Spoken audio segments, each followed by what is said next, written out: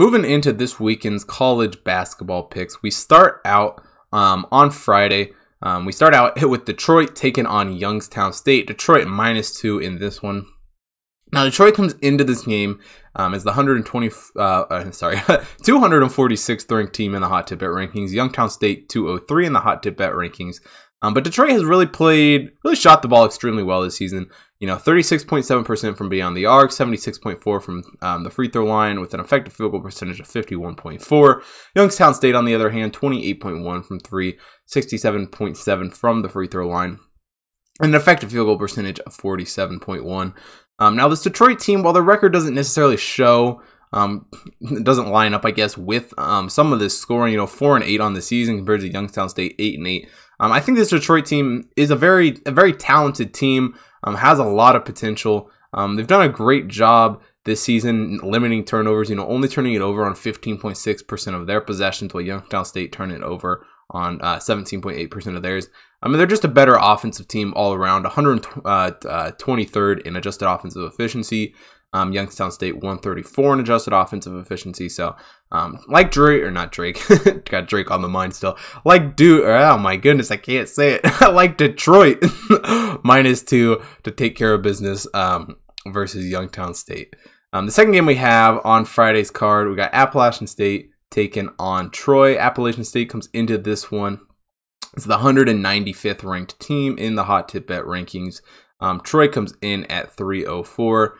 Appalachian State does a very good job so far this season, winning basketball games. 12-5 on the season. Troy 6-9 on the season, and Appalachian State just done a really good job. One of their strongest parts of their game is turnovers. Not turning it over that much, only turning over 19.2% of their possessions, while Troy, on the other hand, turning over on 21.9% of theirs.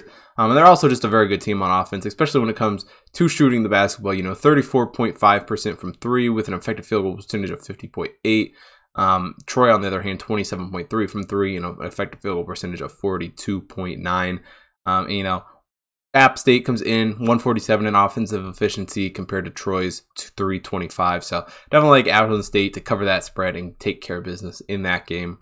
The next game we got another Horizon League game.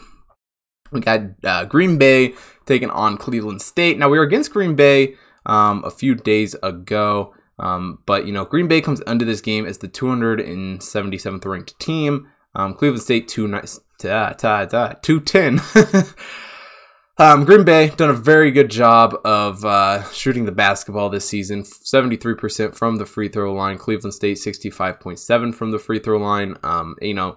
But one really good thing about Green Bay is their 3-point ball. 36.1% from beyond the arc. While Cleveland State only 30.8% from beyond the arc. We were against Green Bay a couple of days ago. And they really looked like a very good team in that game. I really thought that, really did not like that bet after I watched that game. So definitely like Green Bay to cake tear in this one. They definitely got a very good offense. 177 adjusted offensive efficiency, while Cleveland State 257 adjusted offensive efficiency. So definitely like Green Bay plus the 5.5 in that game.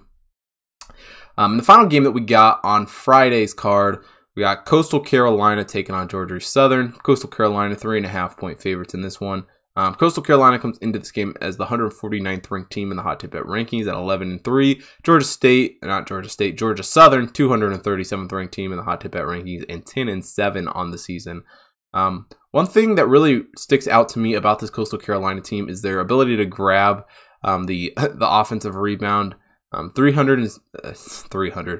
36.3% offensive rebounding percentage. Georgia Southern 31.1% offensive rebound percentage. And Coastal Carolina just shooting extremely well coming into this one. 39.3% from three and 73.8% from the free throw line. Georgia Southern, on the other hand, while they're 29.4% from three, is nowhere near the worst in the country or anything. They're 52% from the free throw line is not good. When you're only making half of your free throws, it's very, very hard to win college basketball games. So, I definitely like Coastal Carolina to cover that 3.5-point spread to close out Friday's card.